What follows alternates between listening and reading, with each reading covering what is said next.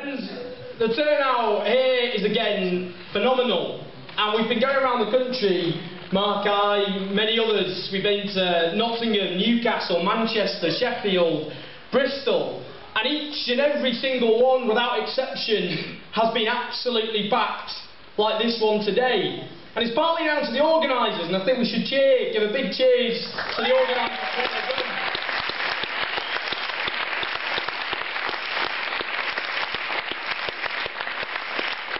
Partly that, it is also this. It's the anger and the desperation that exists out there. The biggest party in this country isn't Labour or the Lib Dems or the Tories. It's the yelling at the TV every time George Osborne appears party. Don't get me wrong, it's a pretty damn big party. But each and every one of us, we've made a decision tonight. We don't just want to be part of that party, though do keep ranting at the TV and radio, it is therapeutic. But we want to come out and we want to fight back. We want to stand with other people who've been forced in the same situation as we have. And what we're asking is this: what sort of country do we want to live in? Do we want to live in a country where the only industry booming are food banks? 500,000 people in this country now dependent on them. Do we want to live in a country where Save the Children revealed parents are having to choose between heating their homes and feeding their kids? Where mums and dads are skipping hot meals to make sure their sons and daughters are properly fed? Where schools are cutting back on the size of lunch portions? Where breakfast clubs are being scrapped? This is the 7th richest country on the face of the earth, and apparently we can no longer afford to feed our poorest children. What a damning indictment of austerity Britain. And friends, do we want to live in a country where it remains boom time for the people at the top? Year after year, the Sunday Times rich list, the top 1,000 people, their wealth has continued to boom, whilst in-work and out-of-work benefits have been slashed, making working people, unemployed people, disabled people pay for a crisis they have absolutely nothing to do with. Do you want to live in a country?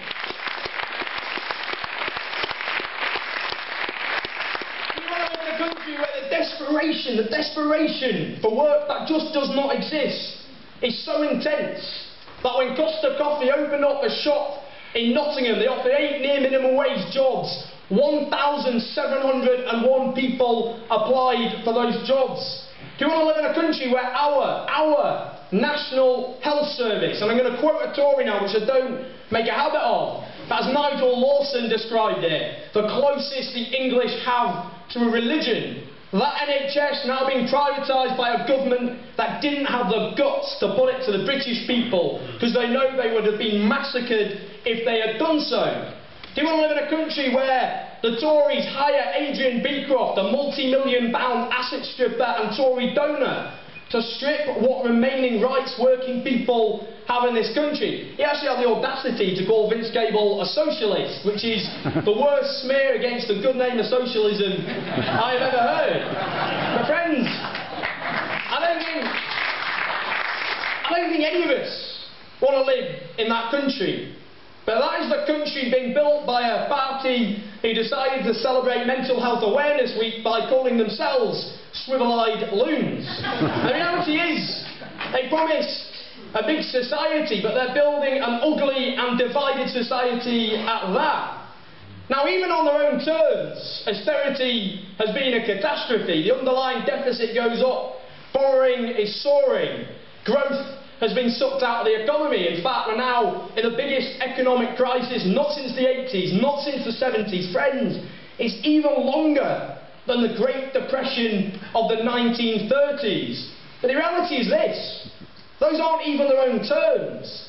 What they have done is hijack a financial crisis, a crisis of the market, and they have turned it into a crisis of public spending to push policies they always wanted to push, but never thought they could otherwise get away with.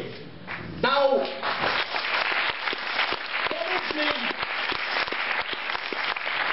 what makes me more angry almost about this government than anything, and I realise that's a pretty big claim, but it's this: it's the way they try to redirect people's entirely And also we've got a crisis over there, which just shows sort of reality of austerity. But the way this government has tried to redirect people's entirely justifiable anger away from the people at the top who caused this crisis to people's neighbours down the street.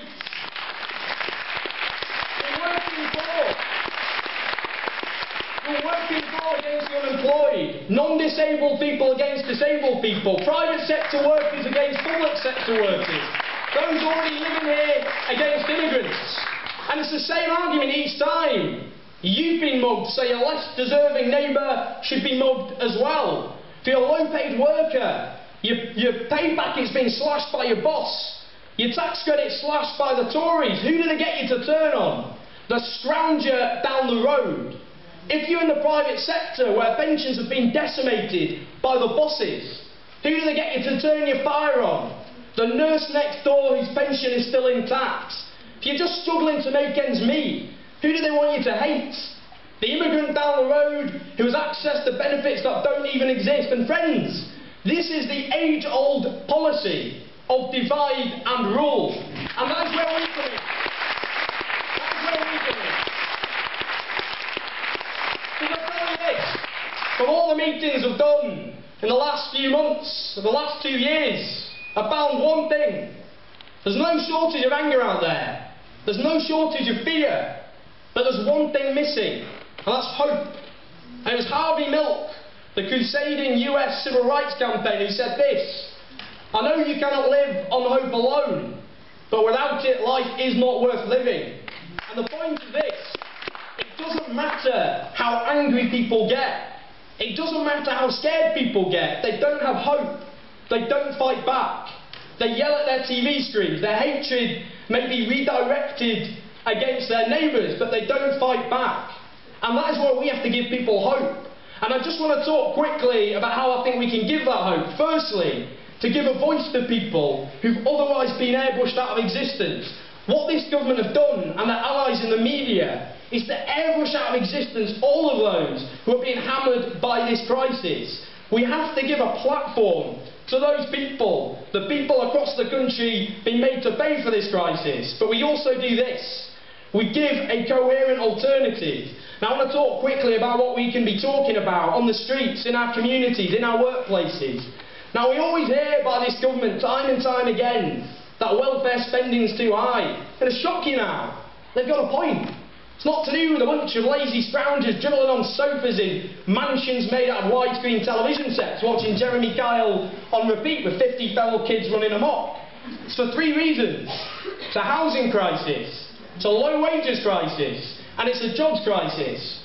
Now, people have absolutely every reason to be furious about the £23 billion of taxpayers' money now being wasted on housing benefit.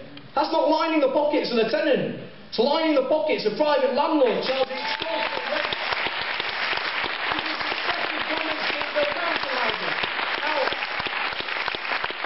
Now, what we say is this: as well as controlling rents, give councils the freedom to build housing, creating jobs, stimulating the economy, bringing down the 5 million strong social housing waiting list and the £23 billion housing benefit bill too.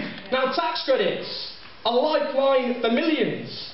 But let's be clear about what they are. They're a subsidy for low pay because bosses aren't paying their workers properly. Now, living wage in this country. We've stopped spending billions on tax credits and in-work benefits like housing benefit. Bear in mind, 93% of new claimants are people in work. And instead, we put money in people's pockets where they'd spend it. And again, the unemployment crisis. We're spending billions of pounds on the fact people can't get work. So let's have an industrial strategy to create hundreds of thousands of renewable energy jobs, taking on the environmental crisis and the job crisis at the same time. Now, tax justice as well. We hear about benefit fraud every single other day. Now, it does exist. Less than 1% of welfare spending, £1.2 billion a year. Compare that to £25 billion every year lost because the people at the top are not paying their taxes. The likes of Amazon, Google, of Starbucks, of Sir Philip Green, who's registered his company under his wife's name in Monaco, so he doesn't have to pay taxes. Now, he didn't get attacked as morally deviant or however Jimmy Carr was attacked by the Prime Minister. He was made an advisor on how to slash our public services. So we call for an all-out war against tax avoidance by the people at the top and demand they have to pay their taxes. Finally, the banks. Now let's be honest about what happened. We nationalised the debt and we privatised the profit. We, the taxpayer, bailed them out, but we have no control over what they do. So we, the people who bailed them out, we demand public control of the banks to rebuild our economy in the way we want to rebuild it. This isn't wacky stuff. It's not stuff outside of whatever they call the mainstream. These are common sense ideas that instead of making people who have nothing to do with this crisis pay for it, we use a crisis to change society in the interests of working people. That is where the People's Assembly comes in, and I know many of you, maybe I'm making this up or I've misjudged the mood, but some of you, when you heard about this, would have thought, oh, here we go again. Here's another failed project that will come crashing down. People are nodding, so I haven't misjudged the mood. But this is why this is different. Firstly, the sheer breadth of what we are doing. This is something which now has the backing of unions representing millions of private and public sector workers, of the Green Party, of Labour activists, of people fighting for disabled people, young people, for tax justice, and more importantly than all, in a way, people with no political home whatsoever. But there's also something else, and I've noticed this mood change. Before, years ago, there was almost a sense that those who wanted a better world could almost afford to fall out with each other. But we don't have that luxury anymore. None of us, we won't all agree on everything, and in a way that should be a strength. Debate and discussion should always be a strength of any mass movement, but we do it on the basis that we're all on the same side. We're all fighting against the same common enemy. And I think that is what's going to change. And I just want to talk, before I wrap up, of what gives me hope. What shows it is possible to fight back. Last year I went to speak to bin workers in Leeds. They went on strike against their council in 2009, a Lib Dem Tory coalition before it was all the rage. Now tried to cut their wages by a third. Now they went on strike for 9 weeks. Freezing cold weather, it was winter, they got up every day and manned those picket lines at 5 AM. And they won. I'll give you another example. The electricians who took on Balfour Beatty, a huge multinational company, and they won. And another example, tax avoidance. Who the hell, 3 years ago, except for people on the fringes, was talking about tax avoidance? No one. Until people occupied shops and businesses. UK Uncut came along. Now everybody is talking about it. And one more example. Now a lot of you aren't going to believe I was actually there at the time. But the movement against the poll tax. Now I was 5 years old, I'll have you know. I've heard all the jokes, so don't try. And I was taken by my parents to Glasgow. The poll tax march there actually started a chant, you think I'm precocious now. And the point was this. People at the time thought about Thatcher, we can't beat a government.